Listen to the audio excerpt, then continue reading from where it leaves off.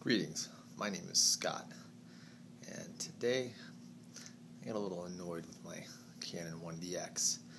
This sensor cleaning thing, I'm not sure about it, but it pretty much does it every time I put my camera into lock or turn it off. It's just a little annoying. So I turned it off, and then I got to thinking, maybe it's a good thing. Maybe I should turn it back on again. Either way, I figured it would be a good idea to know how to turn it both off and on again.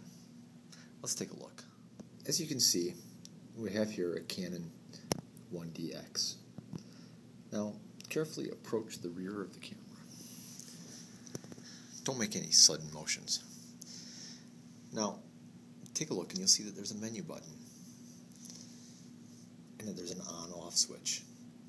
Currently, the switch is in the ON position. This is a good thing. Now, you can press the menu button. And as you can see, I have already cleverly positioned the menu onto the sensor cleaning. Simply click the set button, and you can clean now.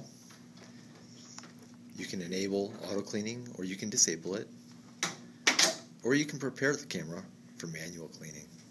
Thank you, I hope this has been helpful. There's lots of other videos about the Canon 1DX out there, but mine are the best. Thank you.